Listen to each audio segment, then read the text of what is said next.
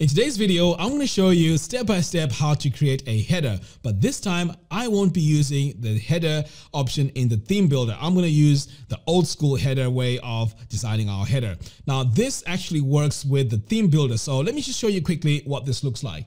So if we take a look at our website here, I've already gone ahead and styled this. So it has all our basic features. As I'm scrolling here, you can see it has reduced in size. I can also change the color of this as I'm scrolling down, and it's also fixed, and this is also mobile friendly. So you can see here when I drag this browser, we have these hamburger icons, and we can also change that color. So this header option has a lot of features that the header option that we have with the Divi builder doesn't have. So you may want to use the old school way of designing our headers. But anyway, I show you that in this video. Now, before we get started, if you'd like to learn how to design professional looking websites with Divi and you haven't bought Divi yet, if you buy Divi using my affiliate link, I will give you access to my web design formula course. It's worth $497, and it pretty much teaches you from start to end how to become a professional web designer. All right, so without wasting a lot of time, let's dive in and let me show you how to design this header.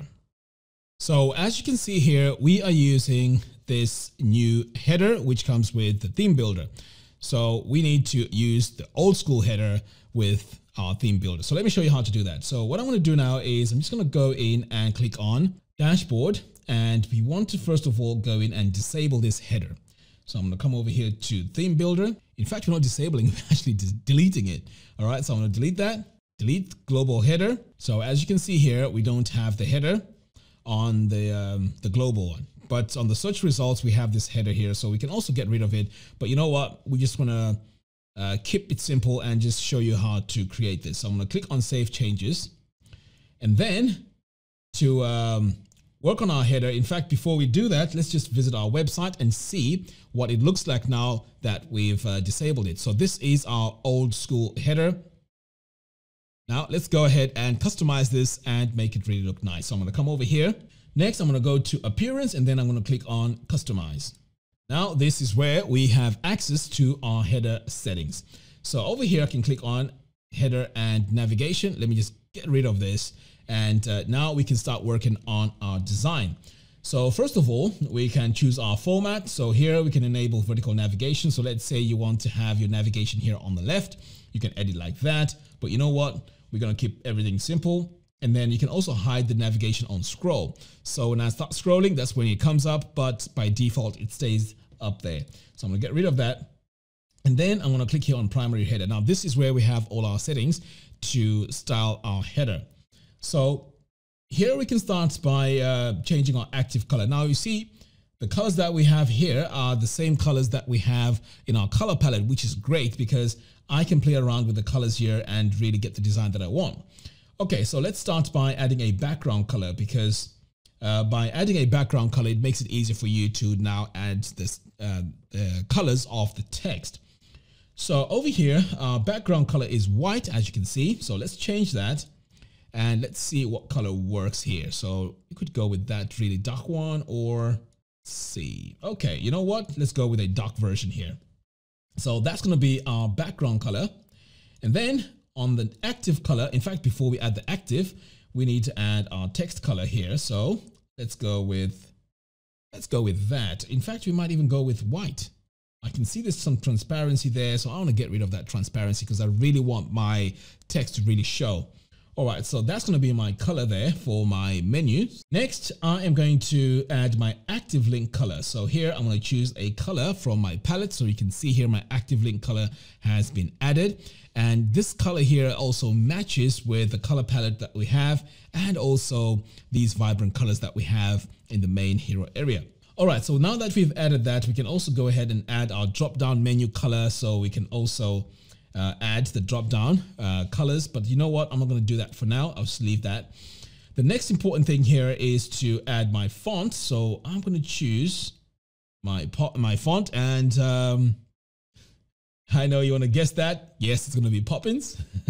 So I'm just going to go all the way down here, and I think I've passed it. There we go. OPQR. There we go. Right, so that's going to be my main font, and I can also make it all caps because I think that looks much better. All right, so we also have options here to add our letter spacing. So I'm going to add a bit of letter spacing here.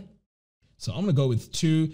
Size 14 is okay. I'm happy with that. And over here, we also have the option of having that search thing. We can get rid of it or replace with something else if we need to. But I'm pretty much happy with the colors. And I'm also happy with the capitalization of my menu over here.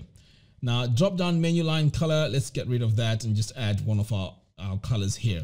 So if you have any drop downs, you could come over here and really work on this and make your website look much better there on the header area. Now, our drop down menu animation, you can also play around with that. But you know what? I'm pretty much happy with what I have here. Now, over here, we can also add a secondary bar on the top. But again, let's just keep it simple. I'm going to hit publish and then I'm just going to close out of this. Now let's take a look at our website. In fact, I'll just come over here to the main page and refresh. There we go. So now we have our header area and let's get rid of this pop-up. So now if I scroll, you can see that it contracts and it is fixed as well. So wherever you are, you can just click on a different page and that will go to that page. And it looks really nice. So this solves the problem of perhaps maybe you're not a fan of the new header option that we have in the theme builder. You can always revert back to the old one and still use it with the rest of the theme builder elements. So this makes it really powerful because in my opinion, the old school header actually has a lot more features on it. So and it's also responsive. So as you can see here, if I click on the home button, it just takes me to the home button. And if I scroll, you can see it contracts a little bit and it stays in place. I'll just get rid of this pop-up. So that looks really nice. Now, here's the thing. In my opinion, this old school header actually works really well. If you're not a fan of the new header option that we have with the theme builder, you can just use this old school one. It has a lot of features. It's also mobile friendly. In fact, let me just show you quickly. If I drag this all the way down here, you can see we have this hamburger, and we can also go in and change the color of the hamburger icon to match our branding. So as you can see, it is really good. We can use this, and it also has way more features. The features that this has is definitely more than what we have with the theme builder. So in my opinion, this one here is much better if you want a bit more style, or maybe you want to align this to the left. You want to have this on the left side of your website.